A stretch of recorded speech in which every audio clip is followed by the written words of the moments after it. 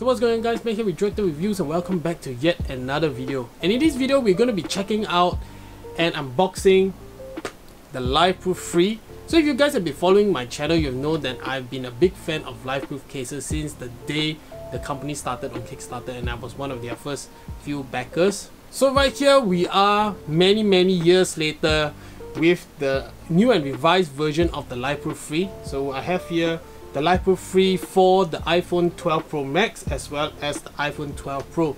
So personally, I've been actually using the 12 Pro version for the last couple of days to actually test out and give you my honest opinions. So by the way, this is not a sponsored video. I was actually kindly given 2 units by KWS Distribution, which is the official OtterBox distributor in Malaysia, to actually check out the cases with you guys because I'm actually really curious and I've actually never seen them in person. If you have used the previous generations of Lifeproof cases like the ones for the iPhone 11 series, these are basically no different, but there are some improvements, but there are also some drawbacks to this new line of cases. But before we begin the unboxing, a sub to the channel would definitely be awesome, and also ding the notification bell so you can get notified on the latest videos which I post. So without further ado, let's get right into the unboxing of the Lifeproof FRE for the iPhone 12 Pro Max and 12 Pro.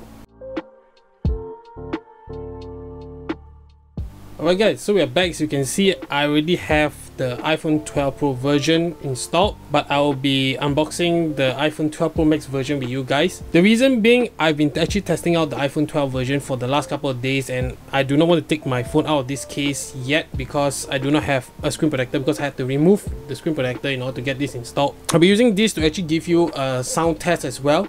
So with the case and without the case, so you can have an idea on how the differences and how more muffled the sound will be when you're using a waterproof case like this. Alright, so let's quickly get into the unboxing. So right here we have ocean-based plastic, Lifeproof branding. You can see give back and all their CSR activities. So you can see free waterproof case. So this is actually waterproof to 2 meters for 1 hour. And also drop proof from 2 meters. Trust me, I've actually dropped this phone in the case because of how slippery it is. I'll be talking about that later on through this video. So this is actually for the iPhone 12 Pro Max. And on the back you can see more CSR activity. So this is a 360-degree protection for your device. So if you're afraid of dust and you want more protection, especially from the elements like water, like rain, snow, mud and stuff like that, and you want to have your phone protected from even like hand sanitizer and stuff like that, you want to make it easier to clean your phone during this pandemic, a waterproof case like this actually will be able to withstand all the elements. Of course, they haven't said like it's like washable and stuff like that, but trust me, I've actually washed my case many times and the case still holds up well. So I've actually washed many of my Lifeproof cases back then when I was using the iPhone 11 Pro Max version. When I brought it to Korea, I actually got it stuck in the mud and stuff like that, so I actually had to wash it down with soap. So yeah, the case didn't have any leakage, so I trust this new version, which is basically the same thing, will have the capability to withstand all the elements like soap, hand sanitizers and stuff like that. Let's quickly get this unboxed. So it is 5G compatible, by the way. You see on the top. So the case is very simple. We have actually updated the packaging. So all you get is the case, and on the back you get some warranty information and stuff like that. If I can take this out, so you can see right here the stuff which we don't really need to read. So they also have instructions on how to get this installed, but I've already done that. So it's basically a very simple process. Right, so here is the case. So the case comes not sealed, because if you seal it for too long it will damage the waterproof gasket. So this is for storage wise, so if you do want to store this, you can actually store it just like this. So that will actually prolong the life of your case. Alright, so opening the back portion, what else do we have? We have a microfiber cloth. Right here, I love Lifeproof's microfiber cloths. They're like one of the best in the industry. Let's take a look around the case. Alright, so on the back we get this so-called optical lens, which I will be sharing with you my grabs about this lens, similar to the iPhone 11 Pro Max version. So they have this optical lens which is very good. In fact, if you compare with many of the cheap China alternatives, this actually does not degrade the quality of your photos.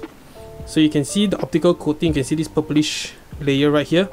So it's something like your glasses, your spectacles, they actually have a UV coating. This is similar. so it actually keeps the color of your photos alive as well, so it doesn't degrade any of that. Alright, Lifeproof branding. You can see the texture is very smooth, similar to the OtterBox Symmetry Plus, which I reviewed 2 videos back or 3 videos back. Very smooth backing. Let's take a look at the side. So you can see the power button. The power button is kind of small for my liking. I'll be showing you that on my 11 Pro Max because I do not have my 12 Pro Max with me at the moment while I'm doing this video. But I'll be just going through with you the looks of the case, the stuff, the protection wise. Let's take a look at the left side. You can see this mute and ring toggle, this small little dial you have to twist, and then your volume rockers, plus and minus. On the bottom we get this dust covers, mesh grill for your speakers, which basically have no function in my opinion, because the sound basically just resonates inside the case. So I'll be showing you guys later. You have this dust spot as well, right here. I'm not too happy with the dust spot this year, but I'll be showing you why later on. Right, so you have this built-in screen protector on the front, which is very similar to the past couple of years, but slightly improved, that I got to say. Okay, that's about it for the case. Let's take a look at the inside. Okay, this is where all the magic happens for drop protection. You can see right here, these rubber bumpers. Let me get that to focus again. Right, so you can see right here all around is what's protecting your device. So you can see at the bottom here the sort of foam lining, so it keeps your speakers protected, I should say. The right side, left side I should say, you can see right here. So this is how the toggle works. So overall very similar, and then you have this small little bump right here, so it raises this film above so it doesn't like block the earpiece, because you know the earpiece is your secondary speaker as well as your speaker to answer calls as well. Alright, so the back, of course they do recommend you to do a water test, but I have done the water test for the 12 Pro version, so it's definitely recommended that you do a waterproof test. So you just put a piece of tissue, or you can put even this cloth inside here, close it up, put it into the sink or something, fill up the sink with water, and then test it for like half an hour.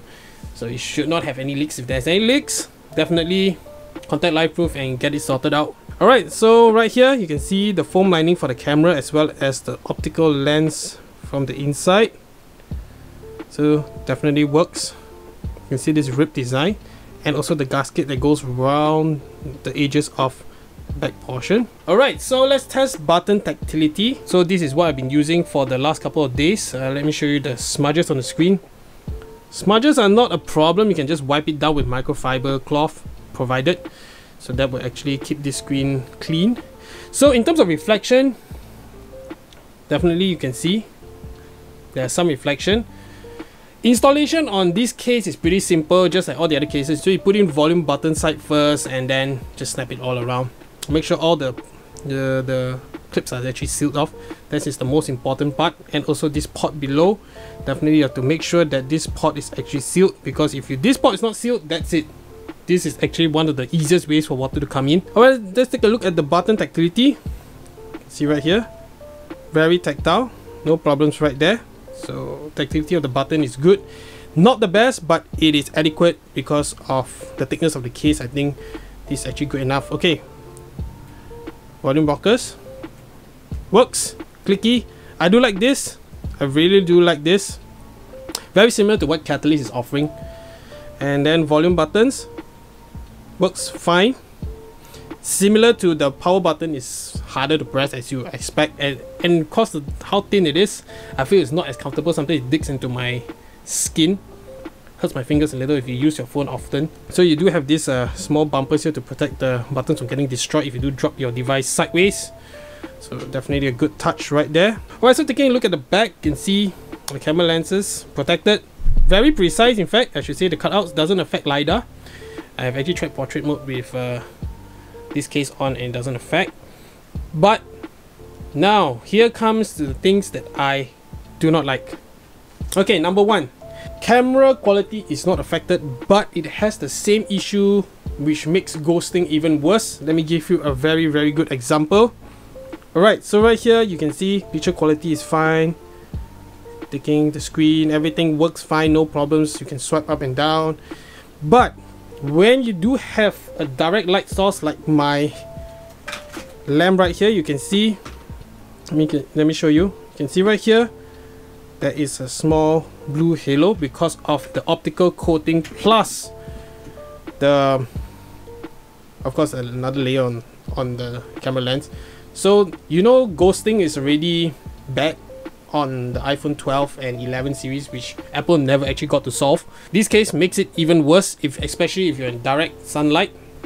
Definitely there will be like a bluish tint or a bluish layer ghosting around the subject. I'm not sure whether this could be something stylistic for you guys, but for me, I think that's the only gripe for the camera side of things, which I really do not like about this case. And that is also present on the 11 Pro Max version, and till now they still can't get it solved. Of course, in terms of alignment wise, it's much better than the 11 series because I used it for the 11 and also 11 Pro Max. Right, on the back, okay, this is something I do not like. Yes, wireless charging works, which is good. MagSafe sort of works. Charging is not affected, but of course you won't get the MagSafe functionality. But in terms of how slippery it is, let me show you. You can actually just slide it around the table. It's super slippery. That's how I dropped my phone. My phone was on something like a printer material and it just fell off just like that. So there's totally no grip. In terms of the front, better grip, much better grip. But on the back, if you're putting your phone like face down like this, all you need is like a slight angle and there goes your device. The sides are okay. The sides do have enough grip, but if you're like holding your phone something like this and it will just fall off just like that. Screen quality, you can see, doesn't suffer that bad, and there are no like bubbling. Then there's no air gap. So let me get the unlock. No air gap right here. You can see throughout the whole screen. Very nice. I do think Otterbox, I mean Lifeproof, did a really good job with the screen this time. There is some degradation, of course, because this is not like a very good quality tempered glass or very good quality film protector. This is actually just a makeshift one which you will use temporarily. So some people do not use this case on the daily, but I've actually used it on the daily to actually experience it. The last gripe is audio quality. So I'll let you guys listen to the audio quality right now, and then you be the judge.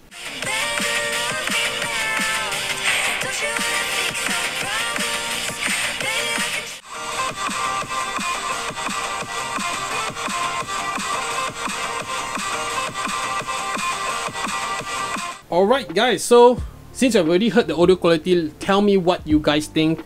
I think it is even worse than the 11 series. I think the 11 series sounded better. Why? One reason I think it is better on the 11 series is because 11 series had two stubs right here for the earpiece, but this has one. So I bet now it's not balanced. You can hear that it's really muffled. All the sound is actually coming through the back of the device. I mean, like, why is it coming through the back of the device? Why can't it just come out through the port below? I do not know.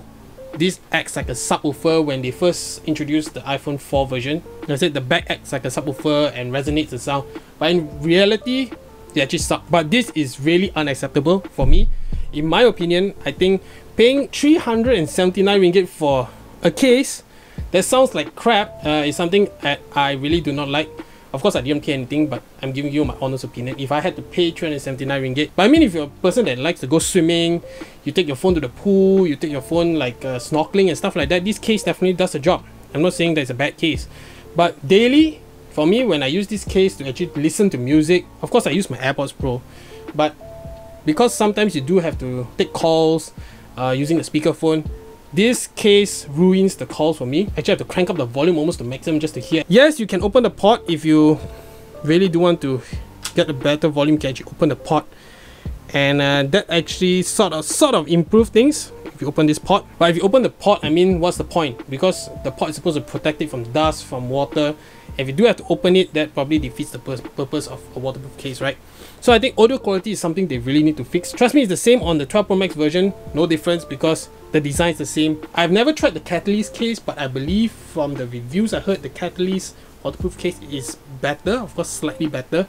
If you do want me to get that to review, do drop it in the comments so I can actually do a comparison of the free versus the catalyst waterproof case, which I've never actually tried one in my life yet. Overall, would I recommend this case? In this pandemic, if you are a type that is like paranoid about germs and you don't mind the really muffled sound and the slight ghosting effect on the camera, definitely I do recommend this case. For the price, 379 ringgit, it's a tough sell. The catalyst case is going for like much lesser, I think 329 ringgit, or you can even get it for like 299 ringgit. I think that is a more logical price. I'm not sure why they're pricing this crazy high. Alright, so this has been my thoughts about the Lifeproof FRE and also the things that I don't like. So I'll leave the links in the description below for Malaysian buyers as well as buyers outside of Malaysia. So if you guys did like it, do give it a thumbs up and also subscribe to the channel for more content just like this, and I'll see you guys in the next video.